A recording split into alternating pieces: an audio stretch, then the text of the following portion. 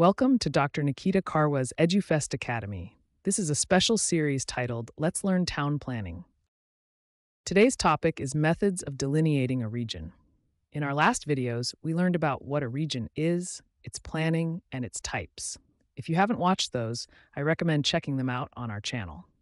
First, let's understand what delineation of a region means. Delineation involves grouping areas with similar characteristics based on certain criteria and distinguishing them from other areas.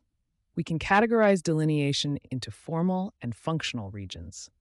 Today, we'll discuss the first method, the weighted index number method. In this method, we choose some parameters, like criteria, and give them weights. We calculate the total weights for each part, and areas with similar weights are grouped together. This grouped area is called a region. For example, to identify a region of economic backwardness, we use parameters like the percentage of unemployment and per capita income.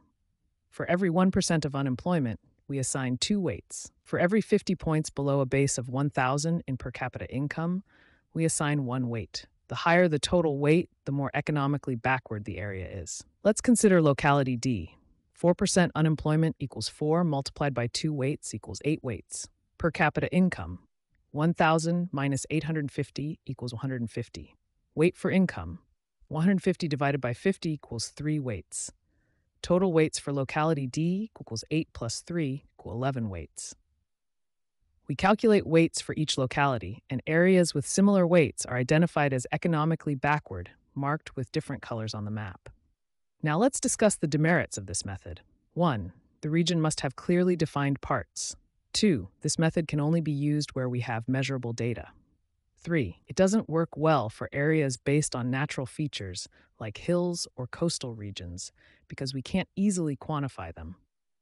I hope this gives you a clear idea of the weighted index number method. See you in the next video with more methods of delineating a region.